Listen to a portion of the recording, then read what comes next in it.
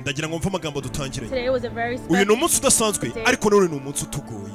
Ibi byambayeho kera nari mfite imyaka 17 ubu ngizeje imyaka 45. Ntabwo nari nzi ko nzaba ndiho ngo mbashe kubona kiniga ngo mubone ari kuryozwa ibikorwa bibi yakoreye abana batunye batujuje imyaka. Uyu munsi ndashimira ko kandi nejejwe nuko Robert Kelly cyangwa se Robert Sylvester Kelly ubajyanywe kure ndetse azagumishwa kure ku buryo nta wundi muntu azongera guhohotera. Uyu mugore wamwita Lisette. Ubuzima bwawe yabukoze iki? Ubuzima bwanjye yarabwangije. Uwo ni umugore ufite imyaka 45. Wumve n'undi mugenzi we nari mfite imyaka 14 ubwo nahuraga na Robert Sylvester Kelly. Ubwo ni R Kelly bari kuvuga. Nta munsi n'umwe yigeze ushira mu buzima bwanjye nigeze nizera ko ubutabera bwacu cyangwa systeme y'ubutabera izarengera abana babirabura.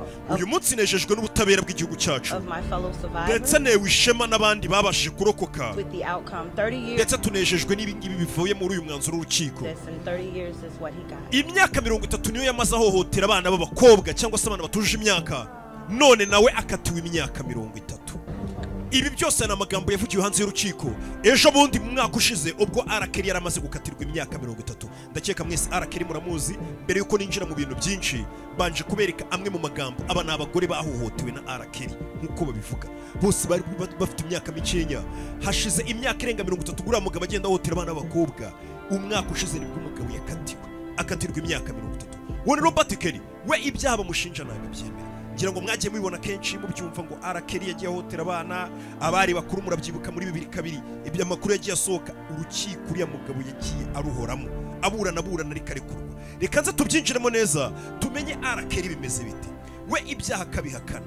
Turaza kubona byinshi bigaragaza ko harimo abo ba Jay-Z bashobora kuba ari nabo batumye R Kelly afungwa, abo banazi ubuhamya bagiye batanga. Ibyo byose turaza kugenda tubyinjiramo. Reka dutangire nkwibutsa nimba utarakora subscribe kuri YouTube channel ya Rock Entertainment uri mu gihombo.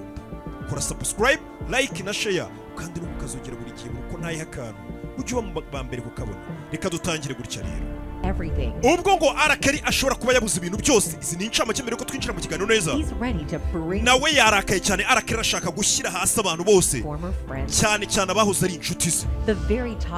Umuntu uyoboye izo nshuti ze R Kelly nawe ashaka kwihoreraho anakeka ko ari wamugize uruhare mu kuba afunzwe muri kano kanya. Nta wundi utari Jay-Z.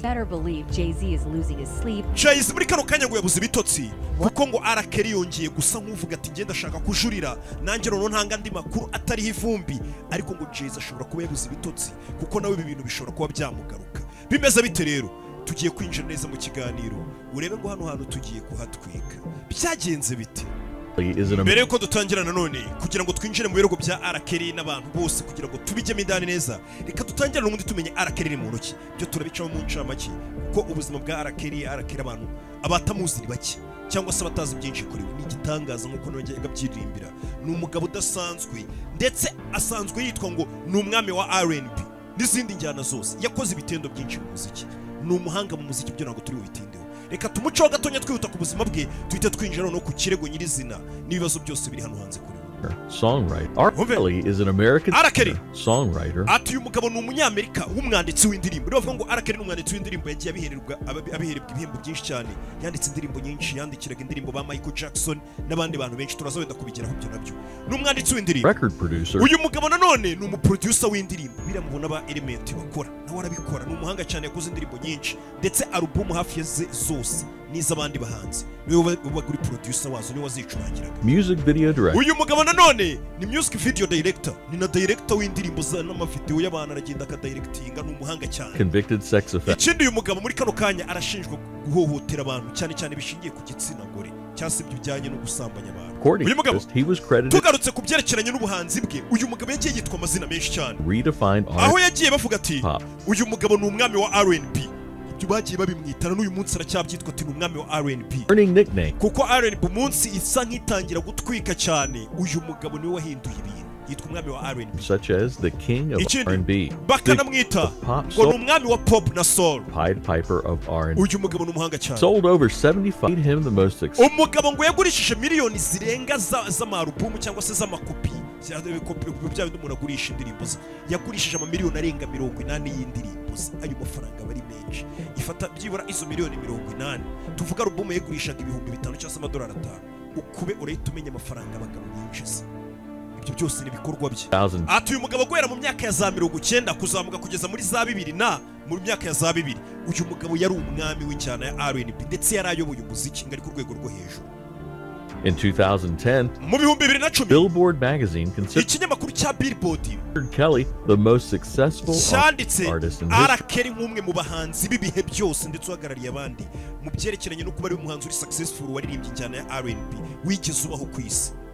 And listed him as top R&B hip. Bavuze ko mu bintu byerekeranye n'abantu bakoze injyana ya R&B hip hop guhera ngo mu mwaka w'igihumbi 1990 kugeza mu bihumbi 1995 kugeza mu bihumbi 2010 uyu mugabo muri R&B na hip hop ariwe muhanzi wari uyoboye nta muntu wigeze umurusha kuba successful. Artist R. Kelly won 3 Grammy Awards for his song I Muri kano kanya uyu mugabo yatsindiye award za Grammy zirenga 3 umunsi umwe. I Can Fly. Kubera indirimbo ye yonyine I Believe I Can Fly, iriya ndirimbo yonyine yamuhesheje Grammy 3. Iyo ndirimbo murayizi, nimba utayizi ugiye tuyumvira indirimbo y'ibihe byose. Umugabo yakoze indirimbo imuha Grammy 3 zose icyarimwe. And remade albums. Uyu mugabo nanone bakubwira ati n'abantu benshi yagiye yandikira indirimbo kandi ugasanga nabo barayoboye mu gihugu cyangwa se bayoboye umuziki kandi byose byamuciye mu biganza. Uyu mugabo niwe wanditse indirimbo bita Fortunate ya Maxwell. Uyu mugabo Maxwell niwe ni icyamamare cyahozeho gitwika cyane.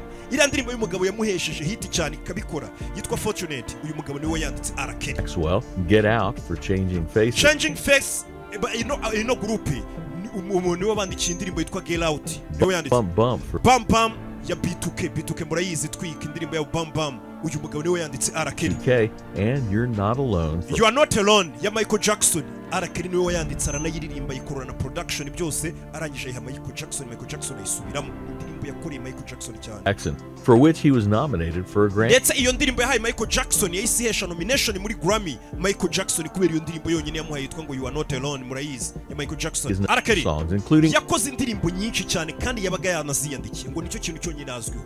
I Believe I Can Fly. I Believe I Can Fly yarayiririmbye niye yanayiyandikiye. The World's Greatest. The World is Greatest murayizi iyo ndirimbo nayo niye. Izo ni indirimbo zimwe zamugize igitangaza cyane ku isi. Bump and Grind yo nayo niye. Your Body's Calling izo zose ni indirimbo mbega bari kugenda banyuriramo kugira ngo twinjire ku mateka y'uyu mugabo nitugera noneho mu buzima bwe n'ibibazo arimo muri ino minsi mubashe kubanza kumenya ubundi turi kuvuga umuntu ki ntabwo ari umuntu usanzwe tugiye kuvuga. Uyu mugabo ni umuhanga. If I Could Turn Back the Hands of uyu mugabo niwe waririmbye Ignition remix ya Ignition ikora ibintu bitangaza cyane hano hanze. Remix. That's I'm Afraid remix here. Hip opera Trapped in the Closet. R. Kelly has an $2 million US. Robert Sylvester Kelly. January 8th, 19. Yavutse mu kwa mbere 1967. Chicago lying. Uyu mugabo yavukiye muri Chicago, Illinois. On the south. Uyu mugabo nanone ngo yakuriye mu gice cy'amajyepfo cya Chicago niho mu rugo nihakomoka. Illinois. Uyu mugabo nanone ngafite mukuru we na mushiki we bakuru ariko akagira n'abandi bana batatu bahuje umubyeyi umwe. Nibwo buzima bwa R. Kelly nibo bavandimwe afite. R. Kelly nanone ngo yarezwe na mama we ngo yari umwarimu ariko R. Kelly ntabwo yigeze agira amahirwe yo kubana na papa we. R. Kelly ntabwo yigeze abana na se. His mother married his R. Kelly ngamaze kuza imyaka 5. Papa yaje gushakana n'umugabo bitaga Lucius. Lucius ngo wakoraga ku bintu by'ikibuga cy'indege yakoraga ku kibuga cy'indege. R. Kelly amaze kugira imyaka 8 yatangiye kuririmba muri korali. Abahanzi benshi uzi ko kenshi ngo baranyuze mu makorali. Umwana ari ku myaka 8 nk'abandi bana bose muzi yatangiye kuririmba muri korali. Family member. R. Kelly nanone bakavuga ngo buriya mu bibazo byinshi yagize n'uyu munsi biba byaramugize ingaruka nk'uko nawe yagiye abyivugira cyane ngo R. Kelly ubwo yari afite imyaka 8 kugeza ku myaka 14 yahohoterwaga n'umufamiliye we wari umugore mukuru wabaga iwabo nyine kwa kundi umuntu bari umunyamuryango aba mu rugo abarira yita ku bana. Uwo mugore ngo yasambanyaga R. Kelly kuva afite imyaka 8 kugeza afite imyaka 14. Umwana ngo bari mu bintu byamuteye ihungabana mu mutwe bikamubangamira ariko akabura n'ahahera yabivuga. Ibyo byose ni byamuye afite iyo myaka. Kelly stated muri umunani nanone witwa Kelly yigeze kubivugaho niwe wabyivugira avuga ati mukuru wanjye nyuma ariko twaje kubimenya ko yahohoterwaga n'uwo mama wabaga mu rugo amusambanya akiri umwana muto. gusa nanone ngo arakeri si uwo mugore gusa wamuhohoteraga w'umunyamuryango ngo ahubwo arakeri nanone amaze kugira imyaka 10 urumva guhera ku myaka 8 yahohoterwaga n'umugore mukuru amusambanya arakeri amaze kugira imyaka 10 nanone yarongeye afatwa ku ngufu n'umugabo wari inshuti ya famiye yabo umugabo mukuru araza afata arakeri amufata ku ngufu bya bintu nyine abantu bakorera abana batonya aramusambanya arakeri ibyo bintu byagiye bituma umwana akurana ibibazo bikomeye cyane mu mutwe ngo kugeza ubwo yaje kubona imbunda akiri umwana muto ashaka kwirasa ngo apfe ariko bya bindi by'ubwana yirasa mu rutugu azinga ari bupfe ariko ntiyapfa ariko byari byaramuteye ihungabana ku buryo na n'uyu munsi bavuga ko ibyo bintu biri mu bintu byagiye bimugira ingaruka na n'uyu munsi wa none guhohoterwa n'umugore uri akana gatonya ugahohoterwa n'umugabo uri akana gatonya k'imyaka 10 ibyo bintu biri mu bintu byamuteye ihungabana cyane kugeza ashaka kwiyahura classic ribbon in the gusa nanone ngo arakeri ngo amaze kugira imyaka 12 ngo ubwo yari amaze kugera mu mashuri asa nk'utangiye kwiga ngo yaje kugera mu kigo none ngasanga umwarimu ngo umwarimu aza kumuhatiriza uwo munsi kwa kundi ku ishuri habaye ikirori aramuhatiriza anamubwira ati wakana we ugomba kuririmba indirimbo ya Steve Wonder wabyanga wabyemera kwa kundi mwarimu nyine abari murabizi no batubwira icyo dukora batuyobora mu nzira turaririmba indirimbo abana bo barakora ibi n'ibi in the high arakeri show ngo icyo gihe yigiriraga n'isoni cyane icyo yakoze ngo yaragiye ashaka rinete zino bino binete by'amafilme bambara kubera isoni yagiraga arangije ngo ajya imbere y'abanyeshuri and won first prize ikintu ngo cyambere yakoze Glenn encouraged Kelly gakiririmba amagambo nkane ya mbere y'indirimbo ya Steve Wonder ngo abantu bose barasaze wa mwana babonaga yitonze mu kigo atajya avuga nawe biramurenga ubundi we ngo yari yarakuze yikundira ibintu byo gukina basketball gusa nta kindi kintu ashaka gukina cyangwa se ashaka kujyamo ngo ariko ngo amaze kurimba iyo ndirimbo bumvisha ukuntu afite ijwi ridasanzwe bivuga ko arakeri ngo yabonye ukuntu abahungu mu kigo yatinyaga yubahaga basaze abona abakobwa beza ukuntu basaze bari kuvuza induru ngahita avuga ati guhera uyu munsi mbonye umurongo wanjye umuziki niwo ngiye kuyoboka ibya basket mbivuyemo umwana ngo abifashijwemo n'uwo mwarimu yahise amuyobora none atangira kujya yiga umuziki n'ibya bigo biba bifite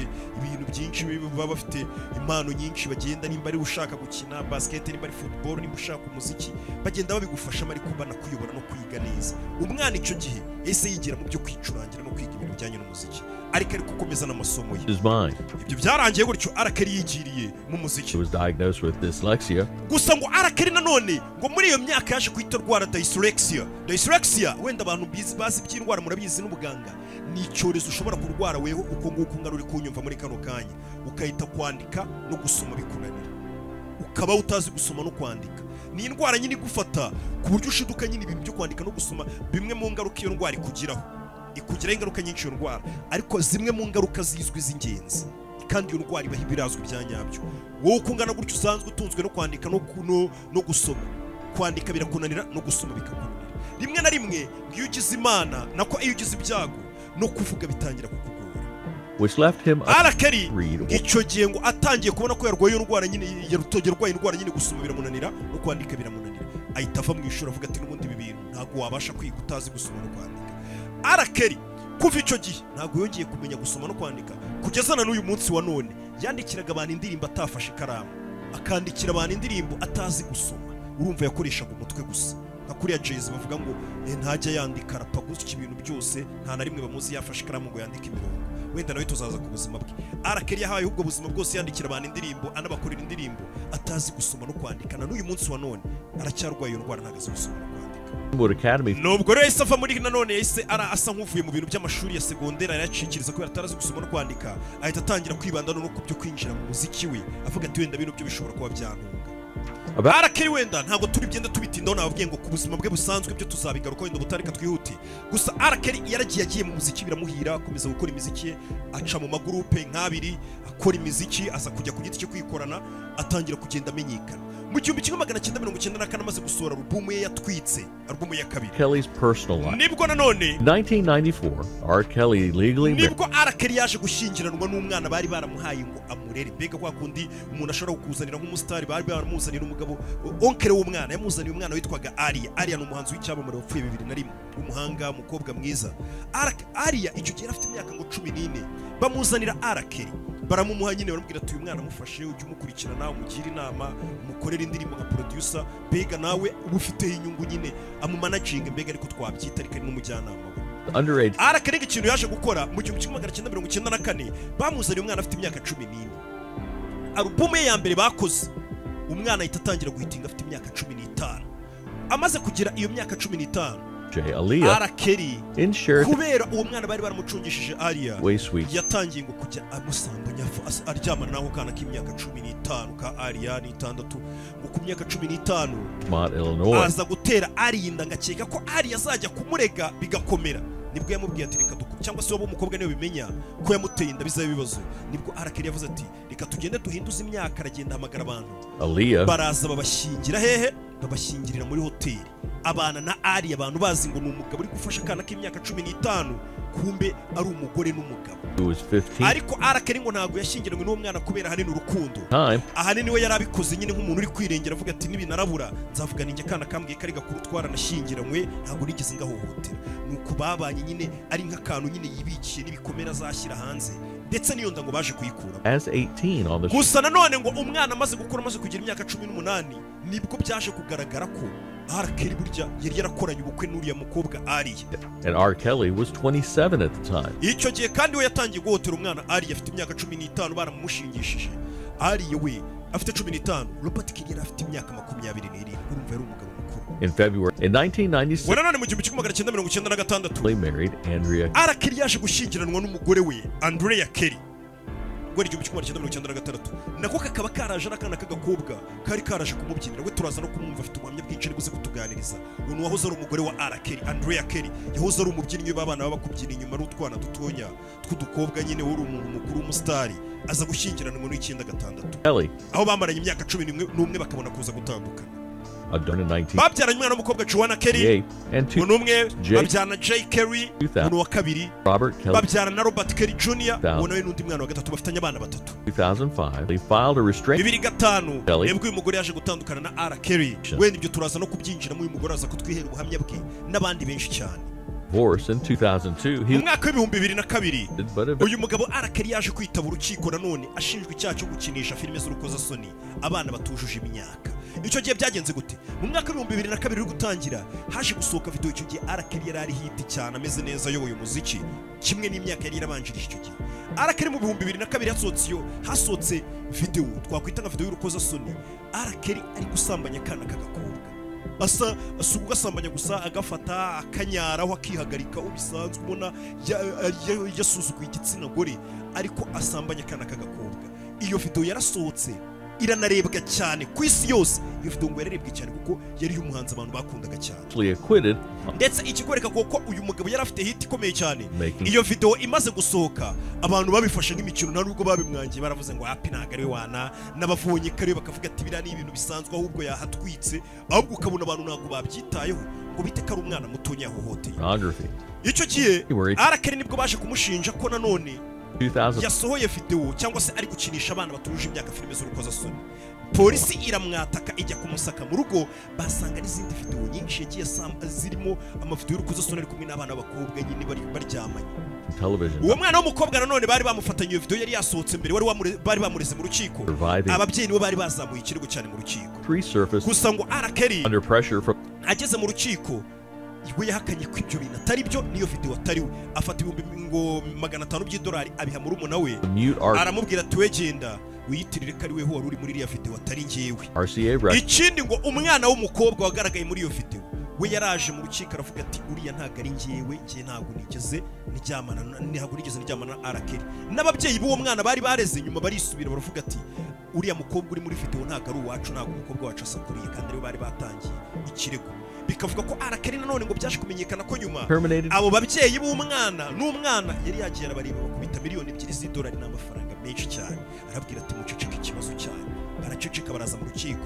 barabyihakana R. Kelly ararekurwa uko kurekurwa kwe R. Kelly ngakirekurwa yahise asohora indirimbo mwamenye yitwaga You Saved Me iyo ndirimbo nanone ikahita ituma yongera gukora abafana be ku mitima cyane abafana bakumva bakunze R. Kelly cyane bakanavuga ati koko Imana yamutabaye iyo ndirimbo no mu rusengero ngira ngo barazicuranga cyane iyo ndirimbo abantu nyine baravuga ati koko Imana iramutabaye umuhungu wacu yararenganye in several jurisdictions built docu-series Surviving R. Kelly ngo gusa ngo uko R. Kelly yakomezaga iminsi yicuma yakomezaga agenda ashinjwa ibyaha byinshi icyo kirego yakivuyemo arakirokoka haziraho ibindi abamuregaga bakomezaga biyongera ari benshi guhera mu 1995 buri mwaka ntabwo haburaga ikirego mu rukiko bamurega ariko asohora amahiti, bamurega abafana ariko barushaho kumukunda bavuga ati umuhungu wacu bamushakaho iki, bamurega ibyaha byo guhohotera abana b'abakobwa asohora amahiti, ajya mu rukiko asohoka ariko ngo abafana bakomeza kumukunda kurushaho, abafana be ngo ntabwo bigeze bamucikaho. Helped resurface the scandal under pressure. Gusa nanone ngo mwaka wa 2019 nibwo haje gusohoka documentaire ni nka seri ya documentaire yitwa ngo Surviving R. Kelly. Naranayisobanuye iyo documentaire ifite episode menshi, iri kuri website agasobanuye films.com, link iraho hasi. Ni seri y'inkuru mpamo, ntago ari kuvuga ngo ni filime bakinnye, ni doc seri. Ni ukuvuga ngo ni seri igaragaza abagore benshi cyane bakuze harimo n'abana batoya, bagenda bivugira ati nubwo dukuze abana twatangiranye uriya mugabo yaratuhohoteye turi abana bato tudafite ubwenge, yagiye dufatira na dufite 15 n'itandatu, tubona ari igitangaza, tumufana akaduhohotera. R. Kelly kandi urabizi icyo cyaha ntabwo gisasa cyo guhohotera abantu. Abo bagore bakoze documentaire irasohoka, iyo documentaire turazi kuyigiraho mu kanya, yasohotse mu 2019 nayibahaye mu 2020 kuri website agasobanuye films.com, muze kujyaho muyirebe. Ndi film iteye ubwoba inababaje, abantu bavuga ubuhamya bw'ibintu R. Kelly yabakoreraga mu bagore n'abana b'abakobwa, ukumva nawe amarira kuzinze cyase birakurenze. From the mute R. Kelly iyo video nako iyo seri kimara gusohoka, umugabo wari umaze imyaka yenda gusaga 30 ashinjwa ibintu byo guhohotera abana b'abakobwa, ashinjwa guhohotera abana b'abakobwa, nibwo none urukiko rwatangiye kubyinjiramo. Umwaka wakurikiye nibwo R. Kelly yafunzwe mu 2021, ari nabwo mu mpera zawo yaje gukatirwa imyaka 30 muri gereza, aribyo twatangiye tubona. Ariko kandi nibishingiye kuri iyo seri yitwa Surviving R. Kelly yasohotse. Iyo seri nanone bikavugwa ko umuntu wayiteye inkunga turaje tubigereho ari Jay-Z. Ese Jay-Z kuki yateye inkunga iriya seri? Mwibanga rikomeye, ntabwo mugaragaza mu executive producers bayo, ariko Jay-Z ngo ni wateye inkunga iriya seri isohoke igaragaza ibyaha bya R. Kelly, kuko ngo bari abatanga buhamya bose batanga ubuhamya, hari akantu ka motivation babahaye no kubereka ko bafite umutekano, n'utufaranga bagendaga babahanga abakinnyi ba filime barabishyuye, kandi bivuga ko ari Jay-Z wari ubiri. Jay-Z ufitanye urwango rudasanzwe na R. Kelly badacanwaka, nabyo turaza kubyinjiraho. Ngo twatangiye batubwira ngo afite ubwo uyu munsi wa none ko R. Kelly ubwo yenda kujurira ashobora nawe kuba R. Kelly yashyira amabanga ye hanze, kuko nawe ngo burya ntago ari shyashya.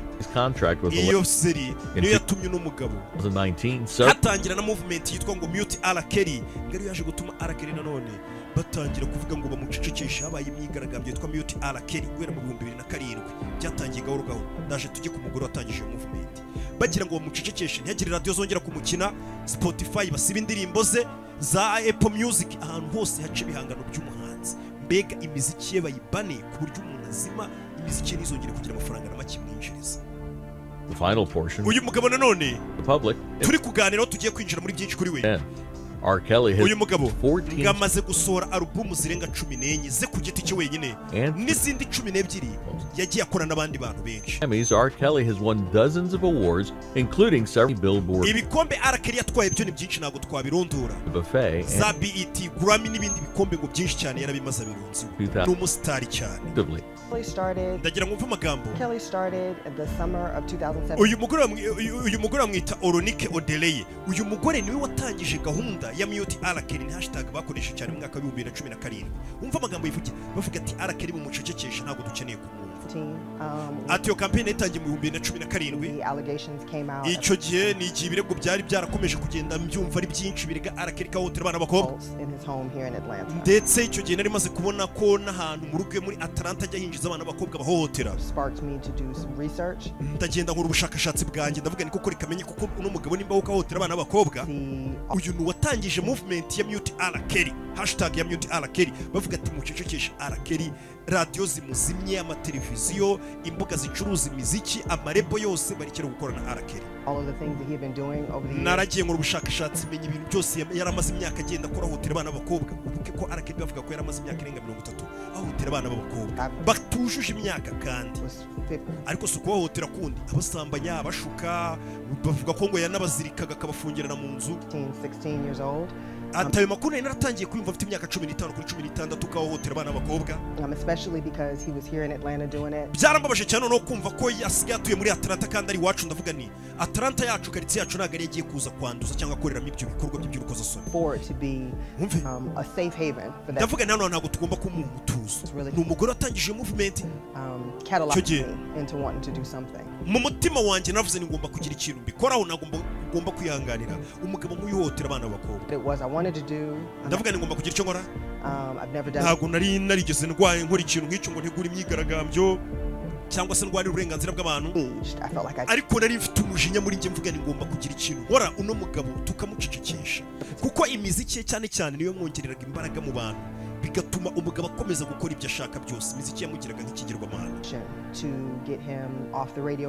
nibwo natangiye movement ndavuga ni ntangira guhamagara abantu nkora ku bantu ndavuga ni reka dutangire no tubanze duhere hano muri Atlanta wacu tumwamagana ku maradiyo yaho n'amateleviziyo ntibazongere gukina indirimbo ze bakajya babyukira ku maradiyo ya Atlanta n'amateleviziyo yaho n'ibyapa bigaragambye ngo umucecekeshe arakeri mute arakeri mu muzimye ntabwo dukeneye kongera kumwumva icyo gihe twagiye imihanda turigaragambya tukibitangira ibyo gahunda yo kwamagana arakeri ingaruka twabonye cyangwa se ibisubizo byagiye bivamo byari bya bindi biduca intege bitubwira ati mwebwe muri abanyeshyari muri gushaka kuzimya icyamamare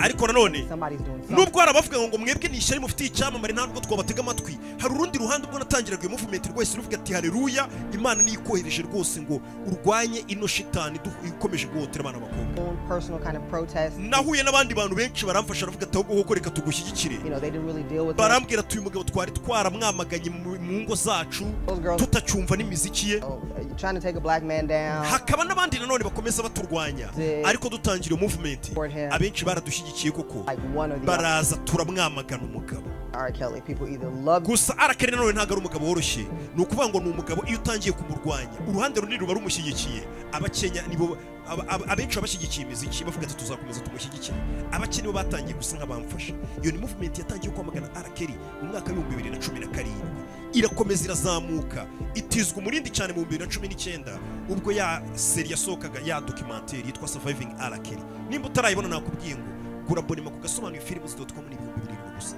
narayisobanuye ni episode nimba ari 12 iri kuri website sasa mbere ko dukomeza reka tubanze tugaruke kuri arakeri urumva hasohotse seri irimo abatangabuhamya benshi bagenda banavuga ati n'abatangiye kuvuga ngo arakeri ashobora kuba afite bya bintu bita nko gukorana n'amagini cyangwa se byo kugira imigenzo akora ku buryo batangiye kuvuga ngo arakeri nk'abantu batanze ubuhamya muri iriya seri yitwa ngo Surviving Arakeri kugira ngo twinjire muri iyi interview arakeri arimo mbaciremo nko mu masegonda make arakeri icyo gihe muri iyo video muri iyo seri baravuga ati uyu mugabo afata abana b'abakobwa akabazana mu rugo bamukunze agatangira kubafungirana mu nzu akabazirika akabakontorora akabategekera igihe barira igihe banywera akabakanga akababwira ko badakwiye gusohoka nta telefone bemerewe mbega bakabaho nk'abantu babaye mu bufungo mbega bameze nk'ibifungwa kandi nta zindi mbaraga bakoresheje yabategetse ngo basohoke ayo ni ubuhamya bwagiye butangwa n'abakobwa muri ya seri bavuga ukuntu yagiye bahohotera guhera kera ameze nk'igisimba yarabagize nkaho hari ibikoko nyine bakontorora uko ashaka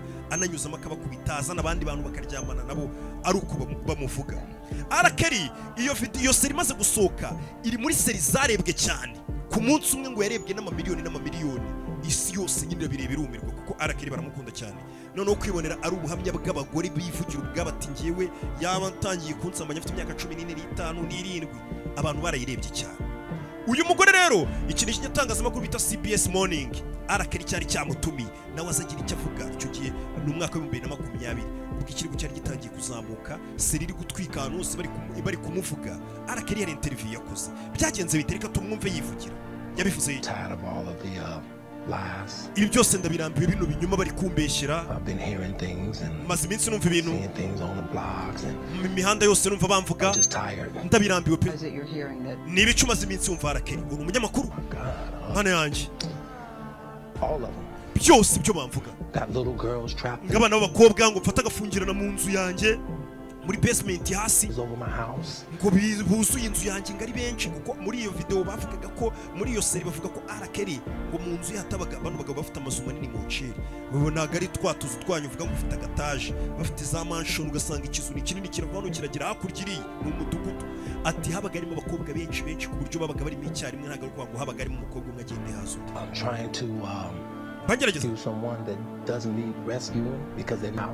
nanone nkavuga niyo abakobwa bari gutanga ubumenyi ngo nabahoteraga nkabafungirana mu nzu yanjye ese kandi bakabivuga nanone batagaragaza ko bagerageje kwibohora cyangwa ngo basohoke mu nzu ngo bagende mbabuze nyine ugasanga ntabwo bisobanutse nikavuga arakeri bavuga ngo mfite ibintu nkora nabyo bimeze nk'imigenzo y'amadayimoni nkora insaba gufungira n'abana b'abakobwa mu rugo ibintu nanjye ntazi ngo ni arakeri muri interview yivugira n'ibyo bintu banavuga by'imigenzo ya cult ntabyo mba nzi ibyo ari byo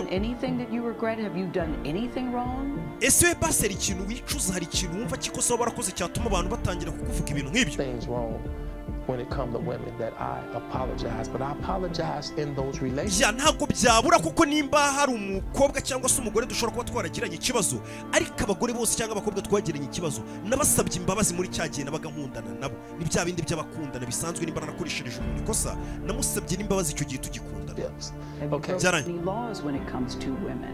None se ntabwo waba warigeze wica amategeko ngo ukora icyaha gihanwa n'amategeko ku byerekeranye n'umugore reka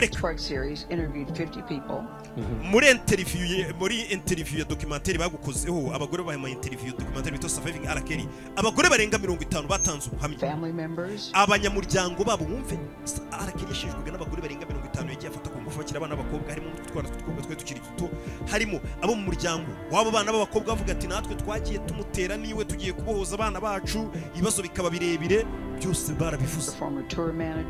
Harimo nanone wahoze ari tour manager wawe mwagendanaga iyo bagufite tugiye kurimba hirya no hino nawe ari mu bagushinja nanone harimo bodyguard yawe nawe ari mu bagushinja umunyamakuru kumubwira abantu bamushinja arakeri wari guhakana hano. Were you saying everybody in that documentary? Ese urashaka kuvuga ko abantu bose bari muri iriya documentary bagushinjije ibyaha ari abantu bari kukubeshyira koko? Byose barabeshya abantu barenga 50 bari kukubeshyira. If you really look at that documentary, which I'm sure you have. Nubana mukurebye iriya documentary ndakeka waranayibonye ni arakeri. Nureba iriya seri. Say something bad about me. Uzareba abantu bose bari muri iriya seri n'abantu bose bahawe interview muri iyo seri n'abantu bamvugagaho ibintu bibi gusa. Nobody said nothing. Nta muntu umwe yigeze umvuga ikintu cyiza nta numwe arakeri wibuke nubwo bari kuvuga ngo koko iyo seri bamuvuga ibintu bibi ariko arakeri afite ibikorwa byiza yagiye akora hano hanze mu muziki umunsi muri Amerika bwa mbere habaye ibikorwa byo kurasana abanyeshuri babarasa mu kigo byigeze ni mwaka simwibuka yakoze indirimbo amafaranga yose yavuyemo menshi aya yafashisha imiryango yabo bana bari barashwe muri Afrika yasohoye indirimbo y'igikombe cy'isi mu 2010 iriya cyagikombe cyabiri South Africa indirimbo yabakoreye sinibuka izina ryayo mwe murayibuka buriya amafaranga yose yavuyemo yafashije abana batishoboye muri Afrika abantu batagira amazi muri Afrika yagiye abafasha cyane agatanga amafaranga menshi cyane cyane abana batoya yagiye yitanga cyane afite ibikorwa byiza nawe akibaza ati abantu bose muri iriya seri kuki nawe wigeze mvugaho n'agakorwa keza wenda na kamwe. They was describing Lucifer. Bose muri interview bari bameze nk'abari kugaragaza Satani cyangwa se Lucifer ba describingaga Lucifer nago wagira ngo si umuntu bari kuvuga bavugaga Lucifer. Ntabwo ndi Lucifer. I'm a man. Ndi umuntu. Mistakes. Ngira amakosa bibaho. I'm not a devil. Ariko ntabwo ndi sekibi ntabwo ndi Satani pe. By no means am I a monster. Ndetse uko byamera kose ntabwo ndi inyamaswa ngiye numvaga muri iyi interview iriya seri basoye bamvugaho wagira ngo bavugaga inyamaswa cyangwa Satani kandi kuko nibyo buriya nta muntu uko yakora ikosa ryose abura n'udukorwa twiza mu duke ngo ni arakeri ari kwisobanura kuri iyo seri yasohotse. Okay reka nkubwira amwe mu mazina basi y'abantu bagaragaye muri iyo seri bagushinja umbwire ko bakwanga. Harimo Andrea Kelly akaba yarahoze ari umugore we mwatandukanye nawe yashinjije arakeri muri iyo seri avuga ko arakeri atari umuntu. Harimo Kitty Jones, Lisa Van Allen, Lisette Martinez wundi twatangiranye wundi twatangiranye avuga ngo nawe rwose ari ashimishwe no kubafunze ni benshi. Faith Rogers, Santi Miguel, ese abo bose urabazi ubwo buhamya batanze ni ibinyoma ni ibihuha koko yego barambeshye cyane. Aba bagore bose bagiye bahuriza ku kintu kimwe ngura umugabo ushaka gukontorora mbega wa mugabo nyine udaha igitsina gore ijambo nyine ushaka gukontorora ku buryo ukora ibintu we ashaka gusa uri umuntu ukubita abagore uri umuntu basambanya batabishaka uri umuntu bategekera ikingo bariraga igihe bagira koga igihe baryamira. Kubera iki abantu batandukanye bakuvuga inkuru nk'izo zigiye zitandukanye ariko nanone bakazihurizaho kandi nanone abo bantu bose bagushinjije muri iyo documentary muri iyo seri bose ntabwo bakuzi oya mubare bose ntabwo baziranye wenda nguvuge ngo nabashuti ngo bagize ngo bahuye baravuga ngo reka bakuvuga abantu barenga 50 bataziranye bagiye bahamagarwa bitandukanye baza bagahuriza muri mwe kuri umuntu wohotera igitsina gore baturutse imihanda yose mbega nko bajya kubona umuntu aturutse Musanze Rubavu Majyepfo uwo bahamagaye wese akaza kandi bagahuriza muri mwe bo ubwabo bataziranye bakoreshejwe interview mu gihe gitandukanye abo bantu uravuga gute ko bakubeshyira arakeri uri umunyamakuru That defies logic to me. Right. Until you kandi ugerageza ushyiramo logique binsobanurire mbyumva like that. arakera kamubwira ati rero reka nkubwire nge ndi icyamamare ushobora kwicara hano turi ugatangiza ikintu bita nk'igihuha kivuga ku cyamamare nkanjye ugatangira gusa nk'unsebye uvuga ngo wenda ngo muhotera abakobwa wumva ukuntu yiregura we cyo ukora we ni nko gukanda buto ukavuga gusa ngo nta muntu ufite ikintu aza gushinja kino cyamamare ko wenda gishobora kuba cyaramuhohoteye So and so did this to me. R. Kelly did this to me. Wenda wowe ugatangira wivugisha ku giti cyawe ukavuga ati ukagenda hanze nk'umuntu umve arakera makuru kuvuga kano karurika tukitondera arakeri yabwiye n'umunyamakuru ambwira ati we wa munyamakuru noneho butuvugana uramutse uhagurutse ukajya mu itangazamakuru cyangwa ahandi hose ugatangira kuvuga ati arakeri yamfashe ku ngufu yaramuhoteye yankoreye ibi n'ibi ukabihimba ntarabigukoreye ako kanya uzi ikintu kitakiba cyangwa se ukanyandikaho igitabo gisa nk'ikivuga kuri ibyo bintu cyangwa se ugakora nka reality show uzi ukuntu bita bigenda ba bakobwa bose kera nagiye ntereta abo twaryamanye abo twamenyanye ariko ntibikunde ko dukomezanya umubano wanjye nabo bose nibo ba mbere bahita baza kandi kubera ya mashyari yabo bakahita baza kugushyigikira bakavuga ngo natwe yarabidukoreye tugikundana kubera nyine urwango rw'uko nakundanye nabo cyangwa naryamanye nabo ntibikunde ko dukomezanya ibintu wenda nabyo bishobora gusa nk'ibyumvikanamo gake buriya hari ukuntu ngo uzarebe nk'abakobwa iyo bakundanye n'umuhungu umukobwa iyo umubajije ati uriya muhungu ariko ntago ari umwana mwiza tubwira turiya n'ubundi n'imbwa n'iki kuko mwakundanyeho urukundo ntirubashe gukomeza ngo mukundane niba Kenya ushobora gusanga ari kuvuga umu ex we neza ubundi abandi benshi ahita asebya umu ex we arakeri nibyo avuga ati buriya ni igihuha batangije abantu bose twakundanye cyangwa abo twaryamanye n'abo twamenyanye kubera ko ntigeze nkomeza gukundana nabo ngo dukomezanye wa mutima mubi bamfitiye aba ex bashobora kuba aribo baje bagatangira guhimba ibinyuma rero bambeshya urashaka kuvuga twese ko imbuga nkoranyambaga arizo zibiri inyuma nyine arizo ziri kugusubiza hasi ati ngende kuvuga imbaraga z'imbuga nkoranyambaga kutangije igihuha utabura abantu baza bakagushyigikira In 2008, R. Kelly was found mu mwaka wa 2008 R. Kelly yaje kurekurwa ubw'ibyaha byose bari kumushinja yasaga nk'ubihanaguweho pornography after profane icyo gihe ni icyaha cy'uko ngo yakinishaga abana b'abakobwa amafidewo ariko ahanini ni fidewo yifataga aryamanye n'abo bana b'abakobwa ntabwo yazisohoraga ese R. Kelly waba warigeze uryamana n'umwana w'umukobwa utujuje imyaka y'ubukure oya nta na rimwe I have to tell you, it's so hard to believe that. Biragoye ko nakwizera. Umva madam. Umva nkurikije amakuru abagore bivugiye ngo agiye basambanya bataruza imyaka 17. Women said about me. What women so nobody's allowed to be mad at me and be scorned and barakubeshya. Cyane barambeshya atangira kuri. Barambeshya. Iyi interview arakari yikoreye kuri CBSN. Assassinated. Umva narishwe bameze nk'abari kunyica bameze nk'abari kunshingura ndi muzima ariko ndi muzima nanone bivuze ngo umusore ni nibeshye bivuze ngo biriya bavuga ngo ntago na rimwe wari wafata umuntu ngo umufungira ni wawe we atabishaka ntabwo ibyo bintu rigamba ikeneye gufata umwana w'umukobwa nkamufungirana mu rugo atabishaka kubera iki se nabuze abakobwa uyu mugabo ni icyamamare umva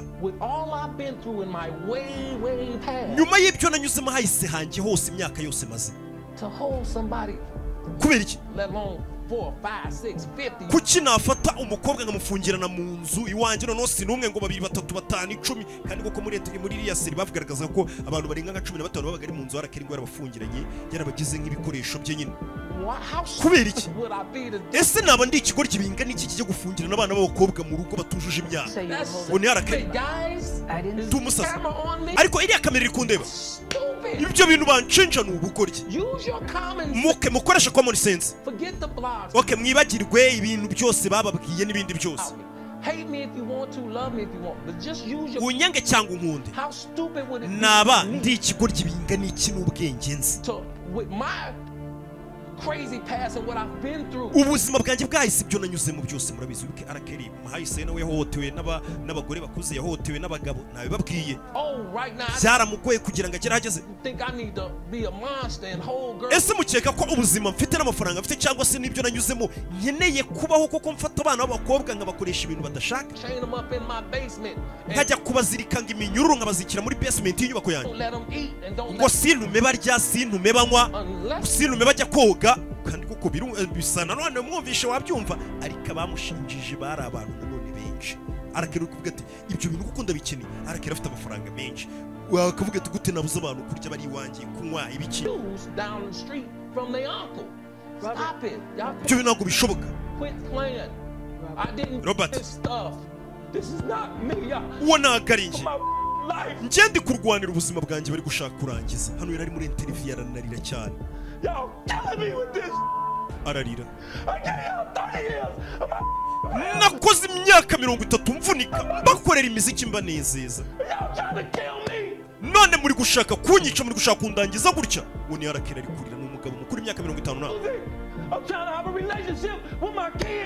ati muri kwangiza umubano nifitiye n'abana banjye mwaranabikoze na mbere muri kunyicira izina imyaka 30 namaze mbakorera imiziki sinshaka ko mwizera ko bino bintu ari ukuri. At this point, we briefly pause the interview. Byabaye ngombwa ko interview tuyihagarika tubanza kumwicaza tumuturisha. Arakeri ari kurira yasize avuga ati muri kumurira murashaka kunyica imyaka 30 bakora imiziki mushaka kunyitura. Hakaba n'abantu benshi bizera ko Arakeri ashobora kubarengana nabo barahari ariko Arakeri twiboneye video ye ari kunyara ku mwana w'umukobwa 2002. Mani tubore ko twanayirebye iyo video irahari n'ubu ngubu ahantu hose ariko reka mbabazi ubundi nimba abana bakobwa bavuga ngo nabaziritse iminyururu mu rugo rwanjye umuntu baziritse iminyururu igihe kingana gutyo akumaboko bibona cyangwa ku maguru abo bantu mwana barebye umuntu bafite iminyururu ku maguru cyangwa ku maboko ibimenyetso byayo. Umva Arakeri turi kuganira gabanya gusa umva wimbuza kuvuga naje no kugira ngo abadukurikiye kuri kamera cyangwa bakunzi b'iki kiganiro banyumve. Reka mbabwire ubufasha basi nkeneye ko mumfasha mukamenya ko mfite umutima ukomeye mfite umutima munini ndi umuntu mwiza ntabwo ndi umugome. Ariko wa mugabo we kumeze nkaho uri kwigira nkaho ari we wahohotewe. Umunyamakuru nta mikino afite ntabwo ari byo wa muntu uza kwirizaho mvuko nakamubwira ariko kumeze nk'umuntu uri kwigirishwa wigira nkaho ari we wahohotewe ubyigirishwa. Arakeri niko umuntu wese uri bukumva ari bukumva umeze nk'umuntu uri kwigirishwa uri kwirizwarizwa. Abanyamakuru baba barahumuye bahano umva uri kwigira nkaho ari we wahohotewe. Robert oya ntabwo ari ukwigira ko ndengana n'ubwa mbere nyuma y'ibyamvuzweho byose mbashe kwicara mu kiganiro nkabasha kwiruhura nkaruhura umutima wanjye mundeke mvuge nimba ndi no kurira ndire. Reka dukomeze nyine n'umugore wa Arakeri. Arakeri tuguvuyeho turi kugenda twihuta. Uyu n'umugore wa Arakeri babanye bashakanye babyaranye abana 3 baza gutandukana. Wumva umugore ukuntu avuga babanye guhera mu 1996. Umva abantu bakwiye kubanza bakamenya ko uriya mugabo arimo abantu babiri batandukanye. Hari Robert usanzwe uwo ni Robert ndetse akaba n'uwo yigira ariwe Arakeri umuhanzi nyine muzi nk'icyamamare mubona w'umwana mwiza uririmba udushimisha wadukoreye ibihe uwo turamuzi na Arakeri umwana mwiza. Ariko umugore akavuga ati uwo mumuveho muzi w'umuhanzi. Hari na Robert rero buriya wo mu rugo ati ubundi ibi byose byatangiye ngiye ndi umubyinnyi wa Arakeri ndi choreographer wiwe. Uyu mugore wa Arakeri yatangiye ari umubyinnyi wa Arakeri bamenye uyu mukobwa akiri mutonya nyine tukabaga turi kuri stage iruhande rwanjye rwose iyo yabaga ari kuririmba ahantu hose n'ingiye wabaga muri ruhande ndi kumubyinira ntabwo nari nzi cyangwa se batubonaga kuri stage ndi kubyinana na Arakeri ntabwo babaga bazi ko ziriya tuba twakoraga iyo twageraga muri bisi Arakeri yajyaga nkubita. Urumva umugabo wo kubita umubyinnyi kwa kundi nyine bano bahanzi bafite amatuwa kubita mu cyumwe ari buze kujya mu ndi bagenda mu mabisi yabo. Uyu mugore akavuga ati yiri umubyinnyi we yiri umubyinnyi batubonaga kuri stage duseka nta mubyiniye neza mu nkunda ariko iyo twageraga muri bisi Arakeri yarankubitaga. Abantu ntabwo babizi uzi ibikomere nagiye misha nkajya kuri stage nahisha ibikomere yanteye. Uyu mugore akivugira ko yagiye hohoterwa n'igihe cyose yabanaga na Arakeri ko yagiye amuhotera yaba mu kumukubita yakaba ari ukumuhotera mu buriri. Wibuke ko buriya mugira ngo barabizi umugabo washatse umugore birashobora kumuhotera akaba byakwitwa ko yamufasha ku ngufu nabyo kandi yaramukoye. Umugore akavuga ati ibi byose nagiye mbikorerwa wigeze ugira ubwoba se ko arakeri ubuzima bwawe ashobora kuzakwica ati cyane ati ugeze ukeka se ko arakeri yakwica n'abana mwabyaranye atoya icyo cyo ntabwo gishoboka ntabwo cyashoboka ko yakwica abana yibyariye atari ko njyewe rwose yari no kuzanyica pe uyu mugore akavuga ati byose byatangiye umukobwa akunda indirimbo za arakeri ndetse mu ndirimbo ya arakeri twa toya toying murayizi iyo ndirimbo yari nziza ni gihe wazanye choreography zo muri iyo ndirimbo muri video yayo ya arakeri toya toying icyo cyari muri ya myaka Matrix yasohokaga filime yitwa Matrix murayizi ati yari muri ya myaka filime yitwaga Matrix yasohokaga n'umugore uri kutubwira wa arakeri ndangije mfata za mufu za niyo muri Matrix yakoraga ameze nk'uri gukwepa amasasa nk'una amasubira inyuma nzikoramo choreography nziza na muri video bari no kukwereka amashusho yako rino uramubona neza uwo mugore uri hagati niwe mugore wa arakeri icyo gihe hari kera ubwo yamubyiniraga ati kuki ubundi wari warabicecetse ko yaguhutiye n'igihe mwatandukanaga ariko ukaba ari bwongeye gushaka kubivuga ubu ngubu ati byose byatangiye guhera mu myaka ya 2017 ubwo induru yari itangiye kuvuga abantu bose batangiye kumuriga batangiye kubisakuza cyane kuko indi myaka arakeri baramurigaga bikanga bakamuriga kubera amayiti yabaga afite mu gasozi ngo bikanga ati 2017 nibwo arakeri batangiye kumuriga ijwi ry'abantu risa nk'itangiye kumvikana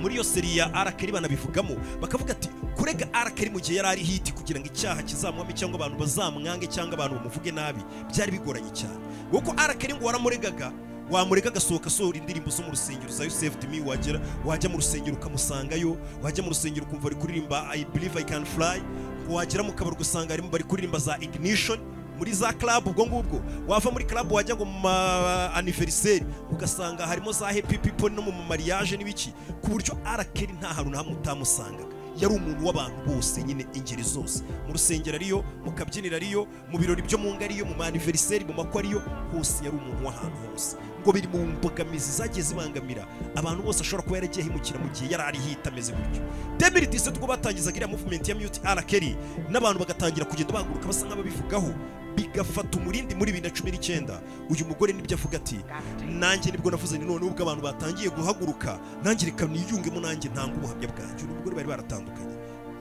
ariko arakeri nawe akaba yabyivugiye akavuga ati mwibuke ko iyo batangiye gusebya umuntu cyangwa se gusebya nkanjye w'icyamamare abantu bose twakundanye cyangwa se abo twagiye turyamana cyangwa abo twamenyanye ntibibashe gukunda bose bahita baje kugusebya kukuvuga nabi kubera ya mashyari yabo ko yakavuze bishoboka ko nabyo bishobora kuba ari mu bintu byatuma umugore nawe ahaguruka akaza akavuga ati nanjye reka mvuge kandi atari yaravuze na mbere nako tugatekereza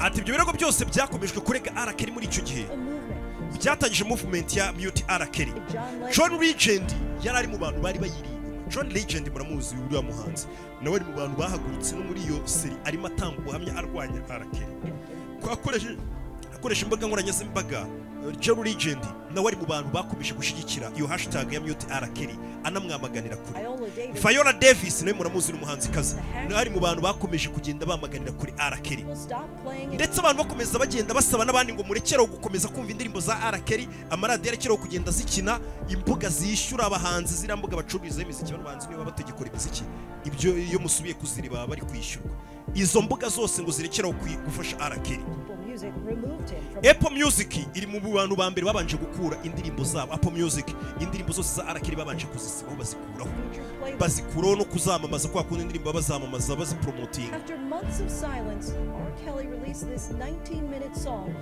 gusa Arakeri nanone ngo nyuma y'igihe abona abantu bamuhagurukiye bakomeje kugenda bashaka kumusebya muri 2019 Arakeri yasohoye indirimbo yitwa ngo I Admit y'iminota 19 indirimbo baririmba amati bari kumbeshyira ibyo bandega ati gute ubundi uncira urubanza kandi utarigeze uba mu mwanya wanjye hano umugore bari kumubaza muri interview bamubwira ati ese Arakeri kuba nyuma yo kuba bari batangiye kumuvuga Arakeri yaramaze kumenya iturufu n'abakoresha k'ibirego byatangiye guhaguruka atera abafana be imuha agasohora karirimba 2018 gutyo yinjira ubwo bari batangiye kumuhagurukira no byakaze ejo bundi ubwo yasohoye indirimbo abona byakomeye asohora indirimbo yitwa ngo I Admit asa nk'ugaragaza nyine nk'uri gutera abantu we yerekana ko ibyaha byemera ariko nanone atabyemera ari akarengane madamu hano bari kumaza ati iriya ndirimbo kuyisohora kwe ubibona gute nicyo gikorwa cy'ubugoryi mu buzima bwe yigeze akora kwerewe biriya yari ameze nk'abagabo bigira ba kera badashaka kwemera amakosa yabo, babagabo nyine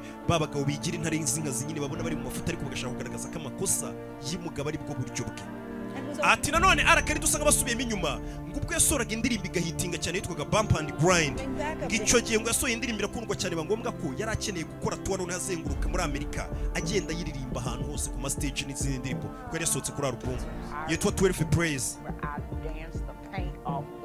Ewa nicyo gihe baramamagaye uyu mugore baramamagaye ngo nje kwa kundi nyine umuhanzi bafite to bagahamagara ababyinnyi bazi bakore audition bahitemo abarenze bazajyana n'umuhanzi mu kuzenguruka.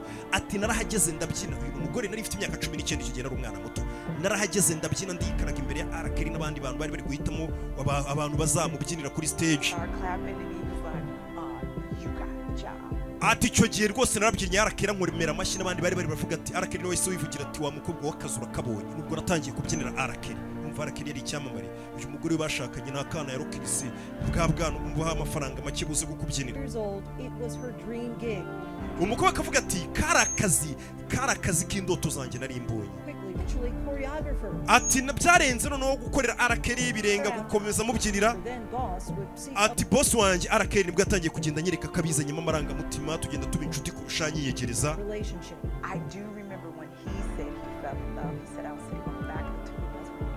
Ndabyibuka Arakeri bwa mbere ambwira ngo arankunda, nari nicaye muri bisi turi kujya muri tour nicaye inyuma ndi kugenda nsoma Bibiliya bigaragara ko uyu mugore nyine ari umuntu wanasengaga. Ati ndi kugenda nisomera Bibiliya nicaye muri bisi inyuma ya tour, arahindukira arambwira ngo arankunda ngo ndetse ngo mwibutsa mama we ngo nawe yari umugore usenga cyane nuko yankunze. Umvishe ko abagabo bakunda umugore bibutsa ba mama wabo musenge, ba mama barasenga bizadukurura. Gusa ngo Arakeri ngo nyuma y'icyo gihe yo kumenya n'uwo mukobwa batangiye gusanga bajya mu rukundo ngo Arakeri izina ryarakomeje iratumbagira cyane, ndetse ahantu hose imbuga zose ugasanga zishyiraho indirimbo ku myanya ya mbere ugasanga niwe uyoboye kurusha. Nibwo nyuma yaho yaje gusohora ya hit yitwa I Believe I Can Fly. Nyuma ya I Believe I Can Fly uyu mugore uri kutubwira twari twarashyingiranywe, gusa nanone gusa icyo gihe byasanga bitangiye kuzamuka. Umugabo wanjye ubundi byatangiye mbere ameze nk'umuntu wigaruriye community y'abirabura rero bamufana, gusa mbona bitangiye kuzamuka ari gutsindira za Grammy, ibirori byose by'abazungu arimo iby'abirabura abantu bose aragendera bafatisha. Ahangaha yari umunsi yaragiye guhabwa Grammy, uyu ni Miss Elliot yari kumwe na LL Cool G niyo bamuhaye award imbere babahamagaye ngo bayimuhe I Believe I Can Fly, bahise bayimuhera award. Umugore nibyo ari kuvuga ati umugabo yari kugenda azamuka bihambaye cyane. Nukuvuga ngo uko Arakeri yazamukaga niko weho mu rugo byakomeje gusa nk'ibigenda no birushaho gusubira hasi cyane. Ati ndabyibuka cyane rwose niko byasubiraga hasi kuko imfura yanjye ya mbere nyitwite Arakeri yamfungiranye muri douche ndara muri bathtub ravapa. Ibazo umugabo ufungirana umugore utwite Arakeri yarakabije ngo rumwite imfura yanjye. Umugabo k'izina ryazamukaga mu rugo byarazambye kugeza aho yigeze kuza rumwite imfura yanjye amfungirana muri douche ndara muri ravapa. Kumva umugabo ajya kuryama mu cyumba ijoro ryose. Gusa nanone Arakeri we ngo kumbuga cyangwa se ku mashusho y'amavideo ahantu hose we twamubonaga nk'umupapa mwiza nk'umubyeyi mwiza rwose. Ati nk'ababonye indirimbo Arakeri yarafitanye na Celine Dion itangira yinjira muri studio cyangwa se muri iyo video ateruye akana ke k'imfura, abantu bose bakavuga ati dore umupapa mwiza ujyana n'akana muri video no mu studio ahantu hose. Amiyo enjo harya ni ku iyo ndirimbo yitwa kumwe na Celine Dion itangira kumwe n'akana ke k'imfura no ku ma stage yakajyanaga akana ke turi ngako k'imfura. Sasa abantu babaza umugore we atese uribuka mu mwaka w'2002 ubwo video yasohokaga y'urukoza soni Arakeri yaryamanye n'akana k'agakobwa ari kukanyaraho n'ibintu byateye isesema abantu n'isoni. Iyo video irahari. No, umugore bari kumubaza akavuga ati iyo video ubwo yasohokaga ibirego bikajya no mu rukiko Arakeri mushinje gukinisha filime z'urukoza soni abana babyakiriye ute. Naratekerezaga ni naravugaga n'ibyo bintu ntabwo bishoboka, ntabwo Arakeri yakora ibyo bintu nyine n'icyagiye umuntu wamubanye neza uvuga ati ntabwo yabikora, none amakosa yose yagira ntabwo yageraho kuri ibintu nkabiriye. Ntabwo ngeze no mukeka na gato.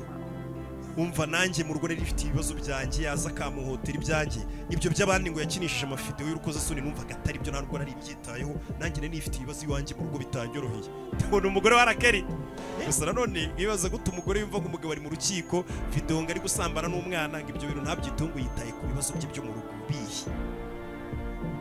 arakeri icyo gihe yagiye kuri ABC ajya gukora interview icyo gihe kirego mu 2004 abantu babanze bakiri bamenye ko arakeri batekereza ko ndi watari we ndiwe ahubwo arakeri ndiwe nuwo ngiyewe nzi ndiwe tubabireke urumva yego ntabwo ngiye kuzana ngo babeshye ngo ndi intungane amakosa abaho ariko ntabwo ndi kuri urwo rwego rw'ibyo bacinje mu 2008 nanone yarongeye asubira mu rukiko ndetse icyo cyaha agihanagurwaho burundu ibyo byaba bavuga ngo byo gukinisha abana filime z'urukozasoni cyangwa se gusambanya abana akifata amashusho ari kuryamana nabo ati arakera ubundi ikintu atazi ni bya bindi byitwa ngo let's talk about it bya bindi by'amakupure yose ngo reka tubiganireho ikibazo cyari tukiganireho oya ibyo bintu arakeri ntabyo azi nta n'ibyo agira wenyine ibintu biba bigomba kugenda uko abishaka ibintu bigomba kuba mu buryo bwe cyangwa se bigakorwa mu buryo bubi ntabyo kuvuga ngo tubiganireho cyangwa twumvikane ibyo arakeri urumva kari ni baba papa ba kera n'izanare z'inkazi mu rugo nyine ati ibintu bigomba kugenda uko abishaka ntabyo kuvuga ngo tubiganireho twumvikane nk'izindi ngo cyangwa andi makupuro ya none se kubera iki nyine uriya mugabo watinyaga kumurega nimba ukwera guhotera ngo umugore avuga ati hari n'igihe yigeze kunzirika amaboko n'amaguru tukajya turarana mu buriri nziritse amaboko n'amaguru wumva kandi akaryama agasinzira ndikuri kubera iki nyine utajyaga kumurega ubwoba uriya mugabo yari umunyembaraga arakeri uriya mugabo muri icyo gihe yari kuri top ya game yari arimo yari ayoboye umuziki yari arenze nari mfite ubwoba yari umunyembaraga wari kuvuga he izina arakeri nari kurega hehe uko bashakanye ari umubyinnyi ari kujya kuvugira uyu mugore akavuga ati nanone ati ikintu noneho cyatumye nza kugera nkavuga ni reka uno mugabo muveho ntandukane nawe burundu ati igihe twari twagiye mu kiruhuko muri Miami mu nyubako twari turi kuraramo ati nibwo ubuzima bwanjye habuze gato ngo murangize n'ipfira byagenze bite gureka tubwire mana yanjye cyo nakoze nabanje mfungira n'abana banjye ndangije ndagenda nurira kuri bariko hejuru kuri etage nyine aho twari turi kurara ndangije ndiba hasi nshaka kwiyahura mvuga ni ndambi uno mugabo muhotera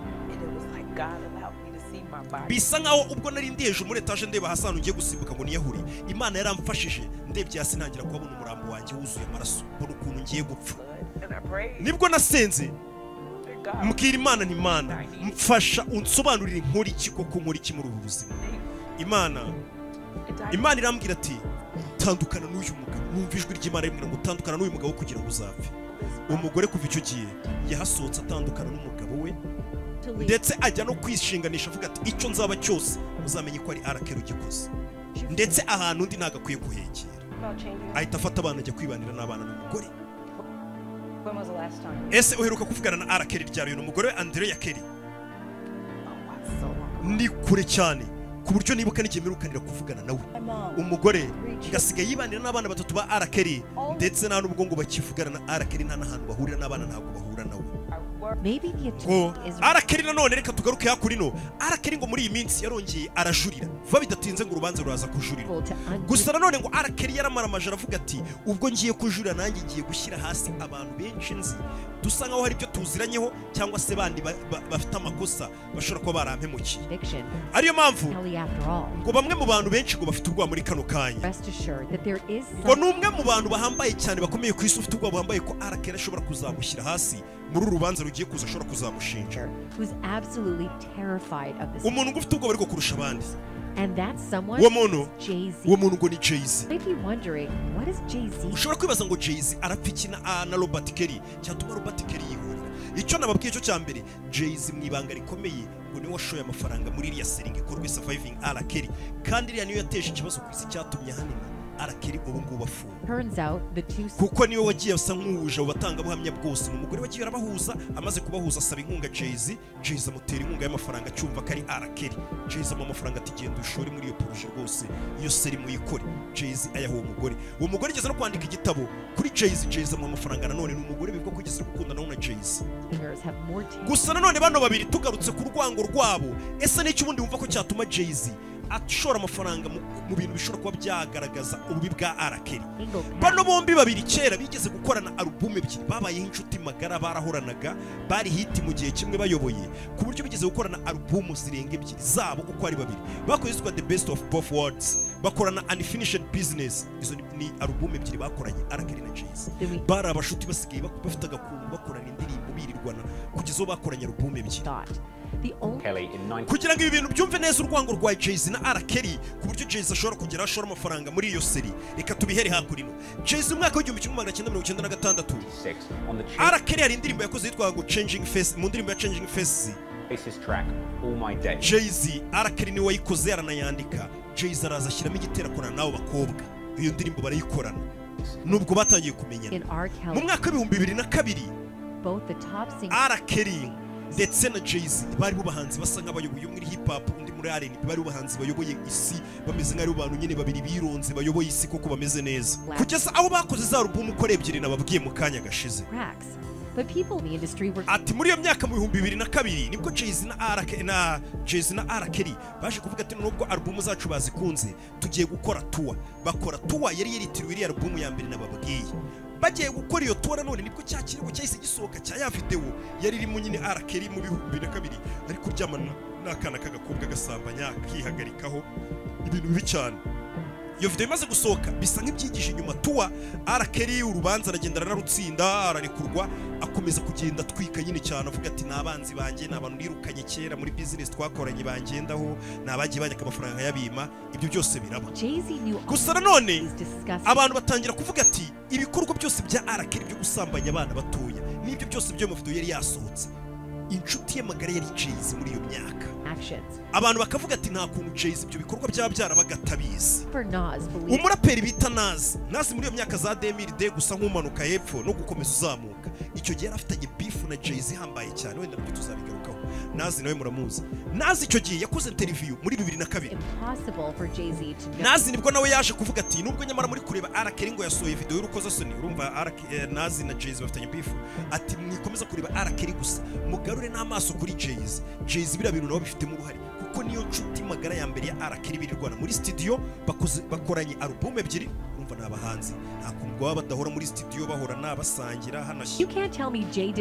Nas yaravuze ati ntago wambwira ukuntu Jay-Z adashyigikiye ibikorwa bya R. Kelly mu gihe R. Kelly ashobora kuzana abana b'imyaka 14 muri studio.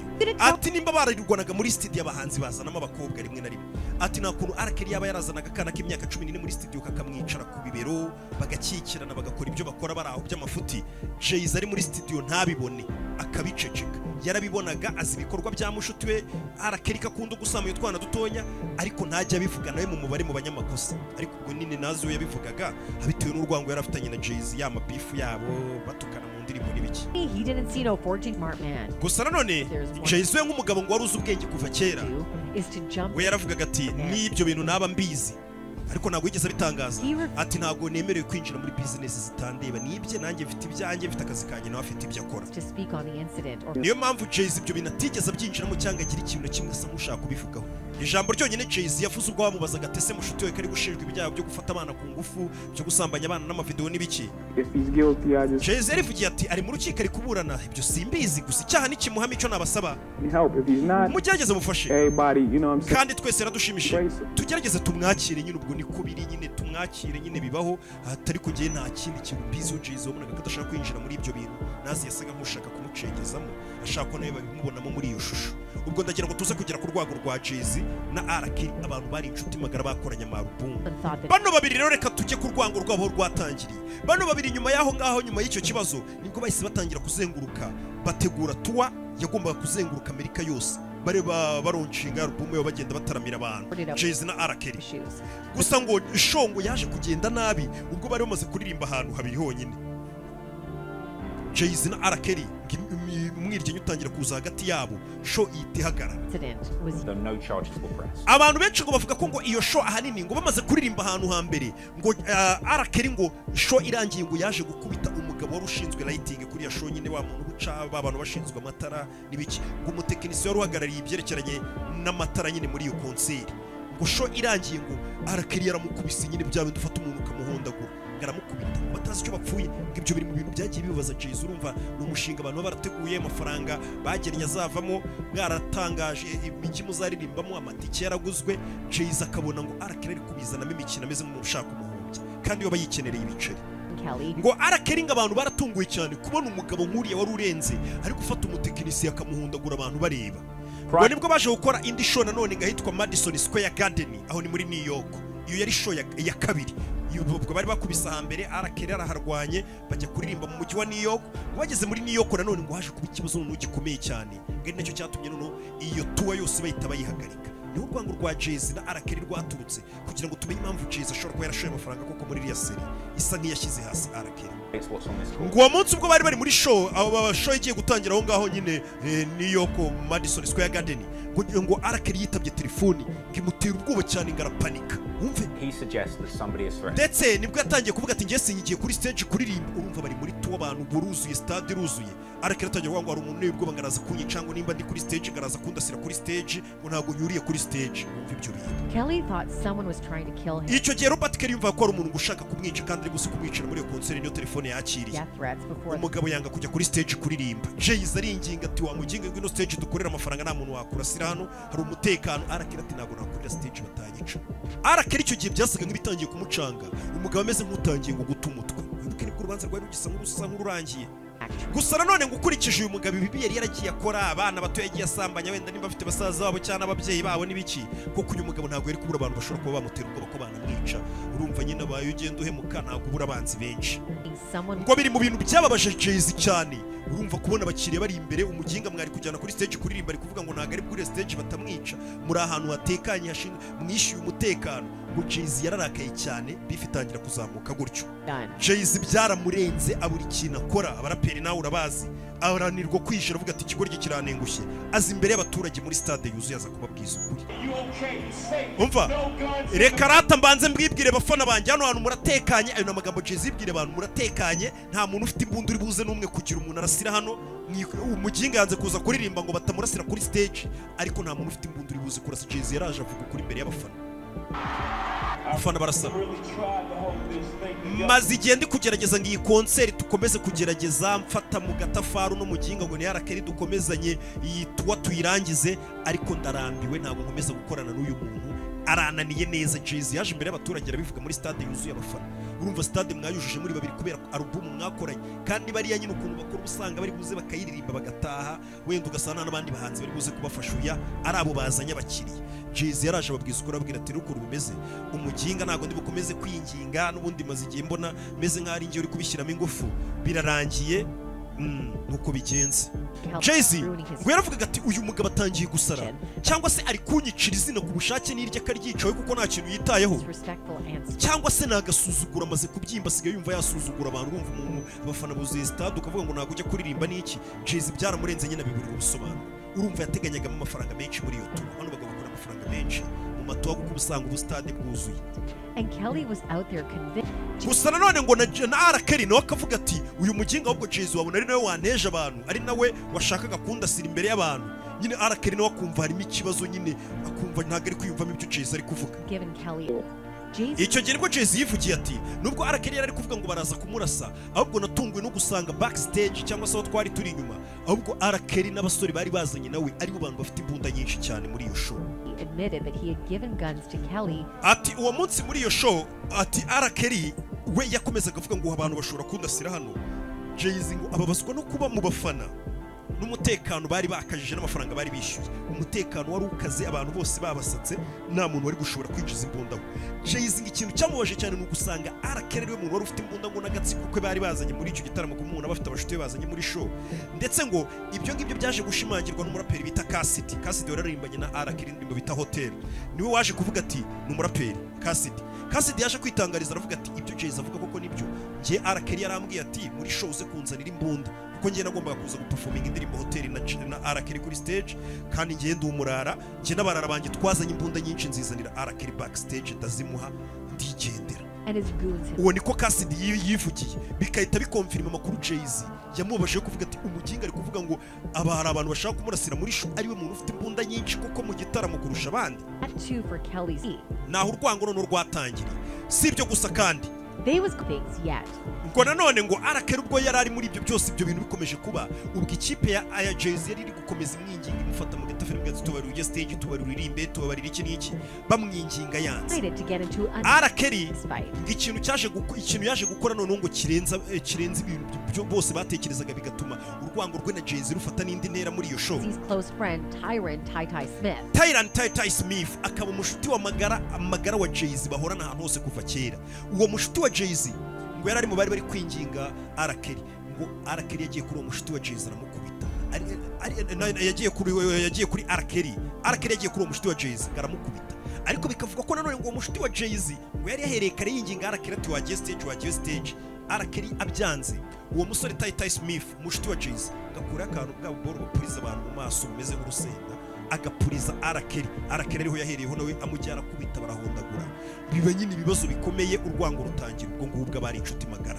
Gusa nanone Jay-Z ngo nyuma yaho yakomeje avuga nyuma yo kuvana umushuti mu bitaro arakeri yari yakubise avuga ati arakeri impamvu biriya byose byabaye arakeri ngo twari twakoranye bwa mbere yaratangiye kungirira ishyari kuko yabonaga iyo twageraga stage ari ngiye bari gukunda ari uwo ni Jay-Z wabivugaga ati yabonaga abafana bose ari ngiyewe bariho ati arakeri bishobora kuba biri mu bintu byamuteye ishyari n'ibintu ntazi by'imitekerereze mibi agatangira gucika intege zo gukomeza to kuko yabonaga abafana ari ngiye biyumvamo cyane uwo ni Jay-Z niko yavugaga. arakeri nanone ngo nubwo bivugwa ko cyangwa se ari nabyo kuko ngo byagaragaraga ko ari we watumye konseri ipfa ngo arakeri afite ukuntu yiriza ngo yagiye mu itangazamakuru atangira kurira avuga ati abafana bari bakwiriye ibintu byiza birenze biriya atari ko Jay-Z n'abapromota bakira gitaramo nibo badashaka kwitwa ikomeza kuba ati ngiye nago mbishyigikiye nitandukanije nabo. arakeri nyine nawe atangira kwigira victime nk'aho ari we muntu koko wahohotewe muri iyo konseri. Jay-Z nawe ubwo nyuma yaho nibwo yagiye kurega arakeri ikirego bakijyanye mu rukiko ajya kurega arakeri avuga ati arakeri yampombeje hano ari kuzakora amafaranga menshi. Icyo gihe arakeri na Jay-Z barareganye bijya mu nkiko birangira arakeri nubwo ari we wari umunyamafuti ariko byarangiye arakeri niwe utsinze urubanza ndetse birangira Jay-Z yishyuye miliyoni 75 z'idolari aziha umuntu wanamuhombeje wamwiciye akazi. Urumva ikintu cyababaje Jay-Z na n'uyu munsi ibaza umuntu akwiciye konseri mwari kuzengurukana mugakuriramo amafaranga menshi ugiye kumurega nawe araje arakureza urabizi mu rukiko nyine hakora ibimenyetso n'ibindi utamenya. Byarangiye Jay-Z wari ubabaye wari wanahombejwe na arakeri kuko Jay-Z yari ari kuri stage ari kuririmba nabibwira abafana ati umuntu yanze kuza kuri stage ari backstage bigaragara ariko byarangiye arakeri utsinze urubanza ndetse urukiko rutegeka Jay-Z kwishyura arakeri miliyoni 75 z'idolari. Jay-Z nyine uyo mafaranga urukiko rwategetse urayishyura ni ihame nyine ngo ako kantu Jay-Z yarakabitse ubushuti bwabo nyine n'andi umuntu avuga ati ubugiye kujya ubyara umwana mbyara umurozi urumva umuntu uguhemukiye gutyo Jay-Z ngiyo nzika yarayibitse kugeza uyu munsi wa none akaba ariyo mpamvu abantu bakomeje kuvuga bati Jay-Z niyo mpamvu akibona umuntu wamugejeje igitekerezo ati mfite seri nshaka gusohora y'abatangabuhamya bari gushinja arakeri bavuga ko ariyo mpamvu Jay-Z ashoramo amafaranga ntacyo yitaye akavuga ati iyo seri ni muyisohore rwose arakeri murangize banamufunge kuko nanjye ibyo yankoreye ndacyabyibuka ntabwo nabyibagiwe naho urwango rwabo rwahereye. Gusa nanone kuri bya bindi twavugaga ko arakeri ashobora kuza kuvuga ibintu byinshi muri urubanza rundi rugiye kuzakurikira rwo kujurira bivugwa ko ngo nanone Jay-Z ngo kubera kuba inshuti cyane na arakeri kandi bari bahuriye kuri byinshi basangiraga byinshi binavugwa ko ngo Jay-Z nawe kakana bitaga Aria ubwo Aria yari akiri muto Jay-Z urumva ari mukuru icyo gihe ngo Aria nawe yigeze gukundanaho na Jay-Z bajyaga nawe baryamana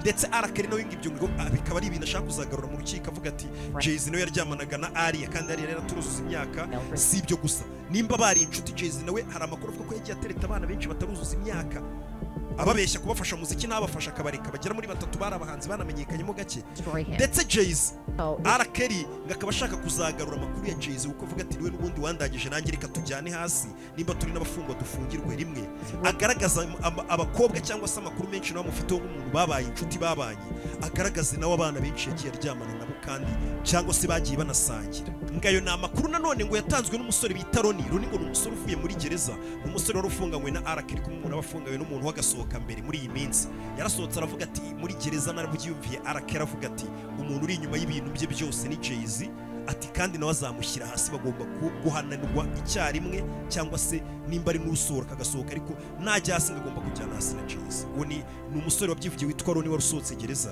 avuga ati nari mfunganywe na arakeri arakera arabizi umushyize hasi.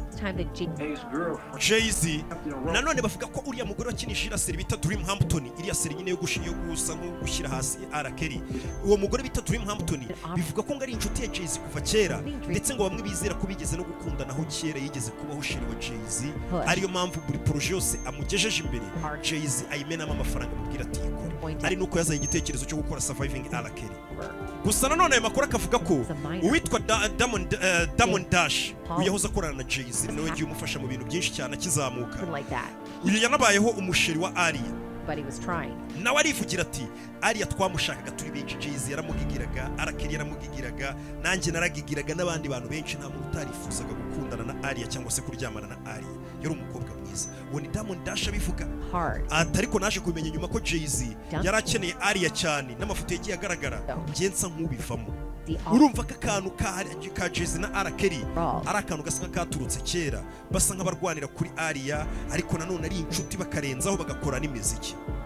Ubwo nawe ubutaha rero reka dutegereze urwo rubanza igihe ruzabera, reka mbabwire ngo ibi nkuru twayikoze kubera abantu benshi bari banditse muri comment ati arakeri, ubwo nimba hari ikindi kintu mva twavugaho watubwire nacyo tukazakivugaho. Imana ibaho umugisha, mbibutsa nimba utarakora subscribe aho hasi kuri YouTube channel ya Rock Entertainment, uri kuneza abantu, urabwiye abantu ngo ndicyamamare ngira subscribers benshi, ukore subscribe mbere gutuntu nikorera. Ciao ciao. Ikindi aho hasi comment ya mbere buri gihe iba ari link ibajyana kuri website yitwa gasobanuyefilms.com, ukeneye no kureba iyo seri bita Surviving arakeri, iyo ngiyi yishyize hasi arakeri, wakanda kuri iyo link, ni 7,000 byonyine ku kwezi. Hariho na nimero waduhamagaraho cyangwa ukatwandikira waba uri wose ku isi, tukagufasha tukakuyobora ukuntu wajya ureba filime zisobanuye, apana birango muzirebera ngo YouTube ntabwo dushyira filime zisobanuye. Filime ziba kuri website yacu. Ciao ciao.